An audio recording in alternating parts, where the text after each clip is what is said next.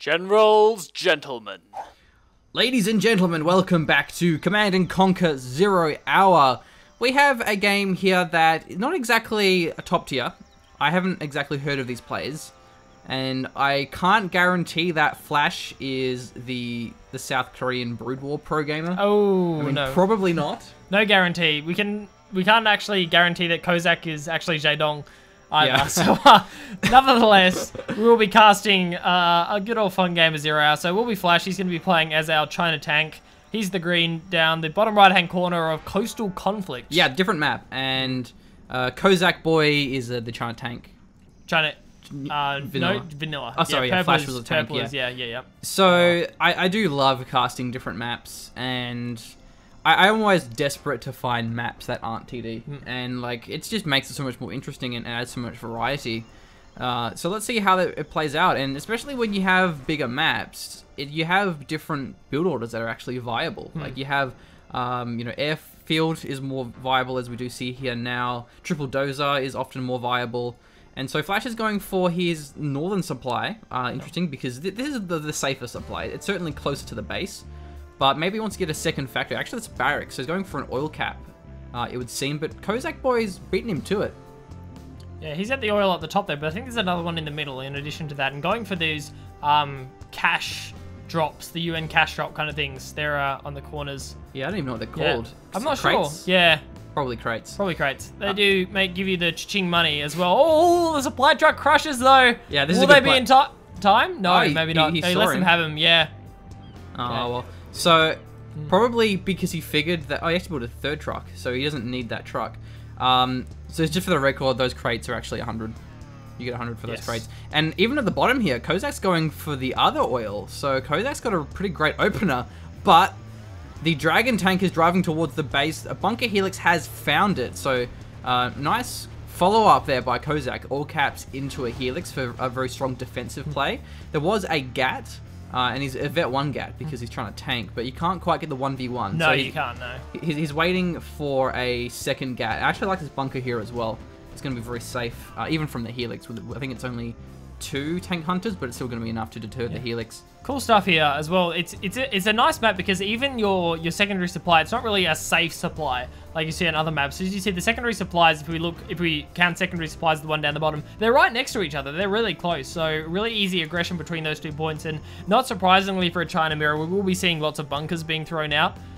It is a map of choke points, but there's a hell of a lot of choke points. Yeah, that's it. It's a choke pointy map, but there's like 7 choke points, not like 3 of them. Hard to get all of them. Yeah, so you can certainly camp them down, but then you can just be flanked. I mean, at the top here is very open, so you do have a lot of room for maneuvering around your opponents. And we do have the airfield being captured as well, so reinforcement pad rather, that will drop. I don't actually know what it will for vanilla.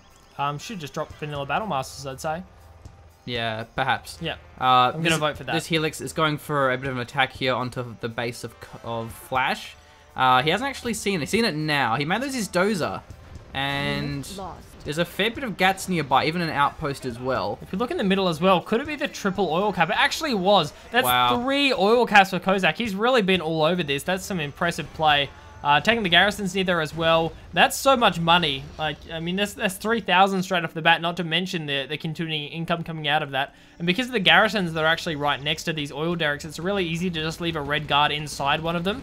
GATs are actually in the base now, though, and the helix doesn't get sniped. It does. Yeah, he does. Helix goes down here. There was really no static defense coming in here for KoZac. He's very mobile with these helixes, but the GAT just walked in through the front door and took out that secondary helix, probably for the prop for the heal.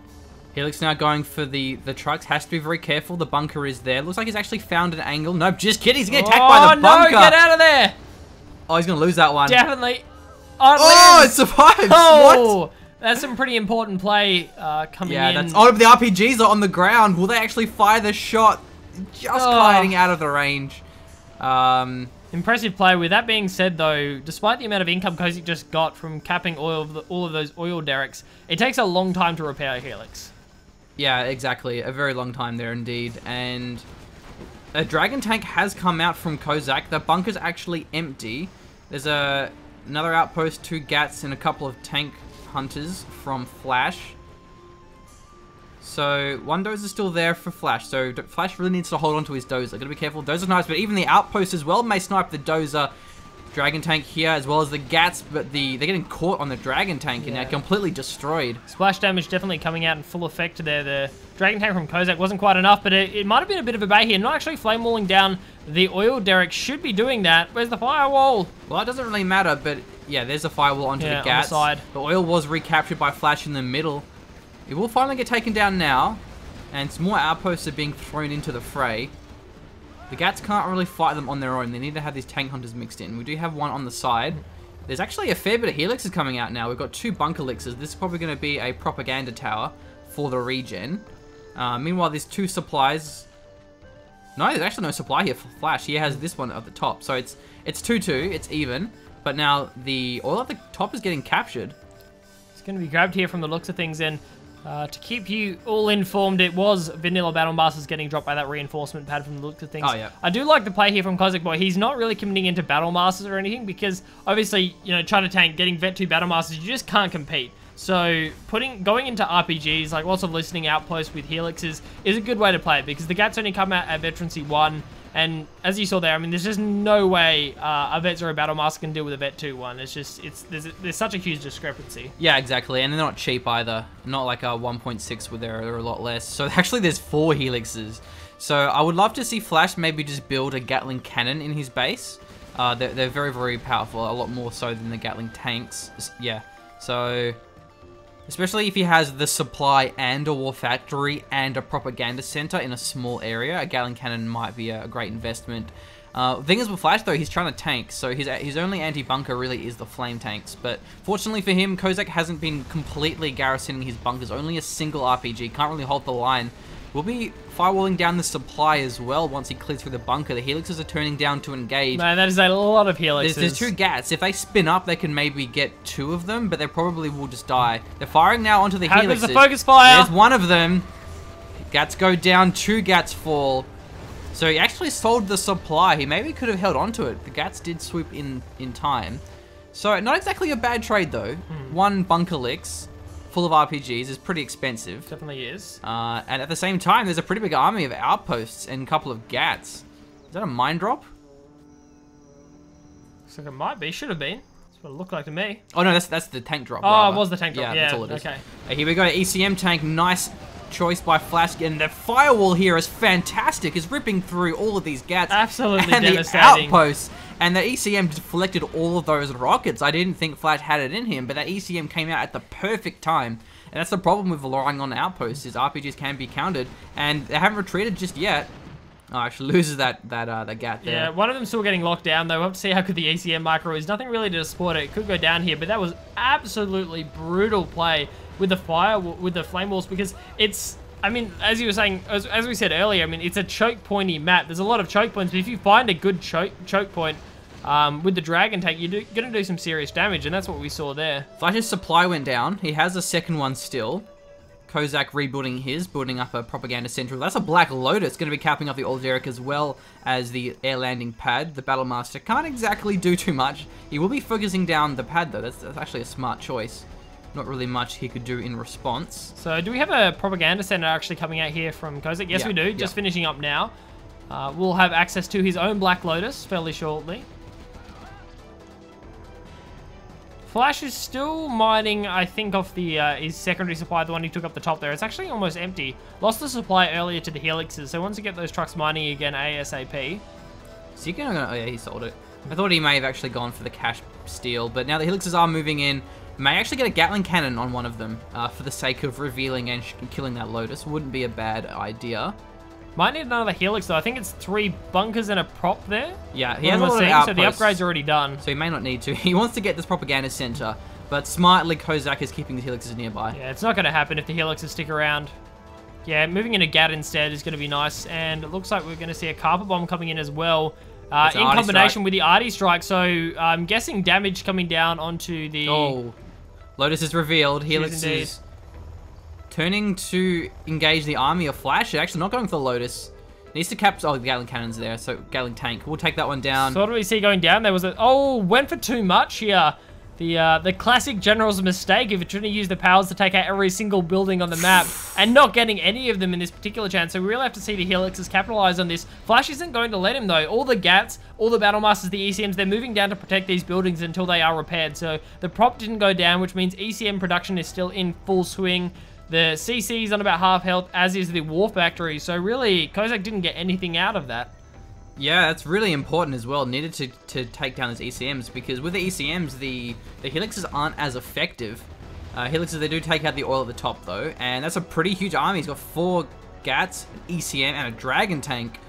He can deal with the Helixes, no problem at all. As long as the ECM isn't shutting down units and it's deflecting, then... And even at the bottom here as well, Flash has a pretty good army, but it looks like the Helixes are actually going to be trying to engage something else. They don't really go to this fight, but they will have to, as the War Factory is getting firewalled, the Command Center as well. The firewalls from Flash are real, man. Yeah. They're intense. The Overlord's coming in, but I mean, there's an ECM on the field. It takes a while to shut down. Yeah. Almost gets the ECM. Helix is swooping in now. The 3 Gats are all destroyed. Loses every single one because the ECM was disabling the Overlord. So that Overlord play actually made the difference. If he didn't have the Overlord, the ECM would have just been on standby. Yeah. Really smart choice there from KoZac. Overlord, because of the amount of health it has, is one of the pretty much the longest unit in the game that it takes the ECM to shut down. It takes the longest for the ECM to actually shut down the Overlord. So it's focusing it down for a really extended period of time, allows the Helixes to snipe all the Gats. Really good play. Yeah, Arty Strike will take the supply down. Airfield is still alive for now. There is actually a Dozer and a War Factory. It's not the end of the world for KoZac. But the problem here for Flash as well is he only has Gats. And he can't deal with an Overlord with just Gats. He's going to have to get a lot more ECMs. Almost gets the Propaganda Center. That would have been a very vital snipe. I don't think we've actually seen a Lotus from KoZac. I haven't seen one, no. And he can build one now. Would be a good idea to get that out on the map, especially with how low that Propaganda Center is and the likelihood that he could use it, lose it. The way to get back into a game is with that Lotus. Yeah. Really potent.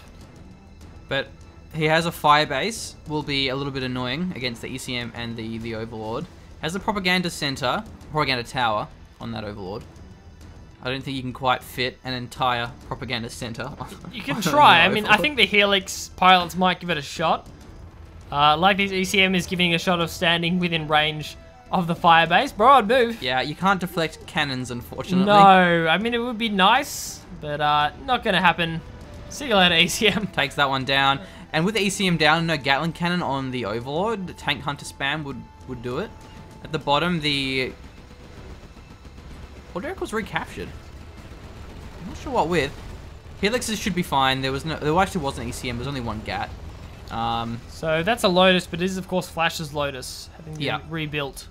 And the Helixes may get intercepted by these Gatling tanks. It's a good unit mix here. The War Factory hasn't been repaired yet. He's going to be sniping down the supply.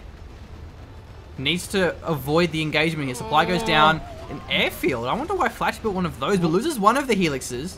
Maybe wanted some MiGs. MiGs. I'm guessing MiGs, oh, this is a great attack here by KoZac. This might actually get him back in the game here. Really abusing the immobility of these Gatling tanks compared to the Helixes. The Helixes are all over this. Oh, and the play is real, man. Knowing how many rockets it's going to take to actually take out a particular building is a really crucial skill when it comes to microing. And there's the mine jump on the Gats. The plays here are absolutely real, incredible stuff from KoZac. Boy, he's going to get himself back into this game. Not quite enough for the Helixes to capitalize, but it's definitely going to stop those Gatling tanks from actually rolling back in. This is some real play. Slowed them down too much. The supply gets sold off. It doesn't even matter. It gets destroyed. It doesn't get sold off in time. It doesn't get the sell, but the supply stash was actually exhausted. This is huge. The Helix micro from KoZac is unbelievable.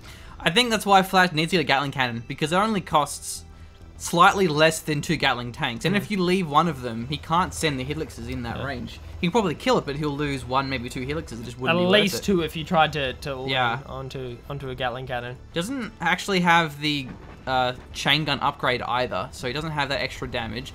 And I think if KoZac can just hold on and just pump out more Overlords, then it's going to force Flash to build something other than the Gatling tanks. Hardy Strike going to be coming in. I'm guessing going for the Propaganda Center at this stage of the game. Where do we go? Yeah, I guess the Propaganda Center. Actually, the Lotus from Flash is going to be good against the Overlord. He can disable them. and then just have the outpost to finish them off. Has actually built another supply in the middle. Shuts down the dragon tank. Overlord is moving in now. Helix is nowhere to be seen. I think they were healing on the airfield, but I'm not sure where they are now. This is be a bad engagement for the Helixes go into. The Gats already spun up. The Overlord's doing some great damage as well, taking down the Gats, but two ECMs shot it down relatively quickly. The fire base is still there. Not the fire base, the platform, artillery platform. So the bottom oil was recaptured by Flash. That's giving him some much needed money. The supplies here are pretty much exhausted as well. 3,000 left. Oh, that was an EMP. Oh, wow. Oh, that EMP. That was absolutely amazing. It gets the KoZac entire army. That was for real. I'm still going to be firing out of that attack outpost. They're going to be shutting down those listening outposts ASAP. Well, there's still deflection coming in from one of those ECMs as well. It doesn't look like it was actually shut down, but I don't think it's going to be enough here. One Helix does actually go down. No, it doesn't go down. Still here. We're really low. Actually, he may lose his Helixes. He might lose the Helixes. The Helixes have got to get out of there. What about the Gatling tank? It gets powered up now. One Helix goes down. The other one survives on virtually nothing. Now, that didn't go as well as I thought it would because the outpost was still firing the entire time. There was no Gatling cannon as well. It can be nice to mix in that Gatling cannon Helix because that's a way to deal with the RPGs on the ground. Did you just say Gatling Callum? A Gatling Callum? I might have done. Yeah, Gatling Callum to counter the Blake Lotus. Yeah, exactly. That's what you want. What's that? Is that the EMP? It's just a mine drop on the factory. Going to be delaying. And the Gatlas are moving in, and these outposts can't do anything. You may want to evacuate them and just have those tank hunters on the ground. Arty Strikes comes through to the airfield to prevent the heals. Trying to juke around. Yeah, I'm pretty sure KoZac would have actually heard...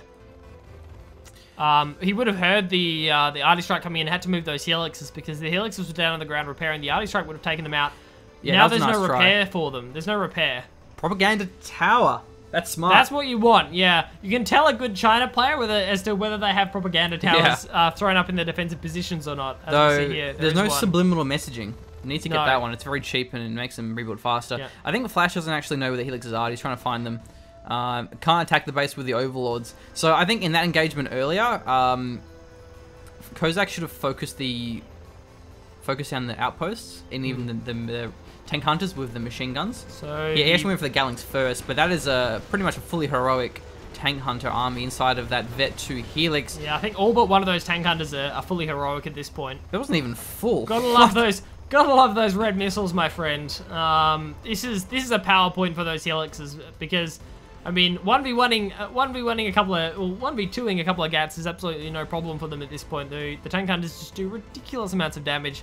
Healing up now, that was so smart, going for the propaganda tower. He knew he couldn't build another airfield, especially with carpet bombs and the space as well. It's hard to actually fit an airfield. He doesn't want to move his dozer up because he can get it caught. So, yeah, and it's cheaper than an airfield. Flash is looking strong in the sense that he still has the old Eric, but... Oh, wow. That's unfortunate. Flash is not going to be happy. The Helix survives on... And this has happened like 3 times now. Yeah. There's been so many instances where there's Helixes barely slip away. Can you imagine how shot up the Helix is at this point? I mean, like, they're just trying to patch everything with duct tape and just like, it's fine, guys, we can still fly. Actually, it looks like Flash wants to counter the Overlords with a bunker Helix of his own. Different. A bold move, and it may actually pay off here. There is a Gat. Does the Gat focus in time? Doesn't look like it. Yeah, there's a Helix here, a Gatling on the ground. A carpet bomb comes through. For the War Factory, hasn't repaired that one. Yeah, the Overlord's getting shut down by that Helix pretty hard. So that actually worked out quite well. Here comes the other Helixes, but they're so low. He's engaging the full health Helix with wounded Helixes. What is he doing? He's gonna lose. Oh no! Oh, get come the on! Snipe. Oh, come on! KoZac! How does this keep happening? What a champion! I think there was only like 2 or 3 tank hunters in Flash's Helix, and they definitely weren't fully heroic. So yeah, they weren't heroic. So KoZac once again surviving. The Vet 2 gives him the repair. So when he combines that with the propaganda tower, he should be keeping himself up and alive. This middle supply is still active. He's going to be getting the income again, plus the old Derek. And these supplies are pretty much exhausted. So there's not much left. Yeah, he's actually out of supplies. Still General's powers though, and as we speak, the Arty Strike comes in. And an unkillable Helix, which is apparently completely invincible. We need some more Gats, man. We need some more Gats. I don't know where he's artying, Maybe the airfields or the War Factory. The War Factory would probably be a better choice. Yeah, War Factory goes down. Yeah, I actually don't think KoZac... Oh, he sees the old Derek. He Does should he really go want for it, that. or...? I don't know. I think at this point it's just better to snipe it down. He still has a barracks and a propaganda center. Just like, where's the Lotus? Yeah, he can build a Lotus, go for a cap. It's going to be hard for him to cap the base of Flash because there is a lot of Gatling tanks in the outpost, but still worth it. You know, leave the Lotus in the base, wait for the Gats to be drawn out by a Helix push, and then just start capping something. Going out now for the flank here. He can certainly shut down my Facebook sounds. And I think both of our players are suffering from the fact that, I mean, China just has pretty poor map vision. Let's be honest. It's not great. Well, you don't have any spy drones. You don't have tunnel networks everywhere. It's hard to know what your opponent actually does have left, and that's why we see a bit of a slowdown in the game so far. CC does get sold off, and there is still a dozer, so that's okay. The barracks goes down as well, and another mine drop. Yeah, a fresh one. Yeah. He's gonna have to sweep those with the dozer. Gatling tank won't be able to get. Just can't do anything at this point. You need more. But with the command center down, that is a huge victory for Flash. Now he doesn't have to worry about Copper Bombs, EMPs, just destroying the base of Flash. But what does he have left? I mean, how can he deal with this Helix? The war factories have been sniped down. Sniping down the war factories is huge. They're so expensive. And gap production is virtually nothing here. I think he just built one. He needs to get 2 Gats and maybe spin up his Gatling on the ground here. He's out of his old Derek. Yeah, won't get the cell either. The plays here are real, man. KoZac, he knows how to micro this Helix. He can go into this, it's fine. Really bad micro from Flash. He needs to have it stationary. Once again, he's moving, and it wasn't spun up. If that first Gatling tank was stationary the entire time, and preferably spun up, he would have been... I think he just quit. Yeah, that would have been the game. He had an arty strike on the base of KoZac, but, yeah... How close was that Helix to dying, though? It was so close. That was the other one as well. The really wounded one ended up going down, but the other one survived. Yeah. And like, I remember you and me have had Helix micro battles before. Yeah. They're really intense, and it's super hard to get the RPGs in the right position. But KoZac's micro was incredible. The real thing with microing Helixes, and it's a lot easier with rock beads because you kind of stay stationary while you're sniping buildings. With Helixes, you have to know how many more rockets are going to fire. Can I snipe this building while still moving? Yeah. Because you don't want to stop and then start going again because the Helix are slowed down. They can get caught out by Gats. KoZac nearly every time had just perfect micro where the last couple of rockets would take out the building and then he'd keep moving along with the Helix army. That's why the push was so effective where he took out all of Flash's buildings because just kept moving so fast with the Helixes, the Gats couldn't keep up. And the mine drop as well, the predictive mine drop was beautiful. Yeah, that was great. That stopped the Gats from chasing, allowed him to snipe another supply, several supply trucks. Fantastic. And Flash was really good as well. I think his flame walls are some of the best we've ever seen. I mean, on those cutoffs was real. Yeah. So many building snipes as well. What's the saying? It's like bad boys don't look at explosions or something. What's that for? You know, like in movies, how like whenever there's an explosion, they always right, they're walking away and it like explodes like, in the background with sunglasses on. Yeah, it's like the Helix where it's like you know that you're gonna kill it, so you don't have to like sit there watching it. So great micro. I think the real takeaway from me is if Flash had like even just one stationary Gatling cannon, preferably a second one on his supply, the Helixes wouldn't have been able to do much at all. I mean, that was really KoZac's only way back into that game. So yeah. And then you kind of had the situation where the Helixes, they go in and they go, oh crap, and then they go out and then they get caught by the Gatling tanks. So it makes it a lot harder to move them around. And they're not expensive. Gatling cannons cost 1,200. It's really not that much. It's less than 2 Gatling tanks. So I think that would have been smart. Chain guns would have been nice as well. Yeah, didn't get chain guns. I didn't get chain guns. No, he didn't. No, the entire game. But yeah, that was really great stuff, and I do love seeing different maps. A lot of interesting play styles come out as a result. It was. Yeah, I think there was 2 really good players actually. Really solid plays. Coming out there from both, but congratulations, KoZac. I mean, look at that. With almost 20,000 supplies less collected. It's pretty rare that you actually see that. Normally it's the economic advantage that really turns a game. In this case, it's all about the Helix micro. Yeah. Okay, cool. So a couple of shout-outs. Firstly, so one of the top players, Dominator, actually has his own YouTube channel. He started up doing mainly shoutcasts. He also does like kind of montages and stuff. And since he is actually a pro player, unlike us who are awful, he'll be able to give like really in-depth analysis. Yeah. So if you're after more 0-hour content, I'd recommend checking out his channel. I'll just send it a link in the description and put a annotation on the screen because he has a really awkward URL, so I can't say the URL. It's like 20 characters. So check him out if you want to see more Zero Hour stuff. Other than that, if you want to see us post more Zero Hour on the channel, do check out our Patreon. Trying to turn it into more of a full-time endeavor. Other than that, thanks for watching. Catch you later. Bye.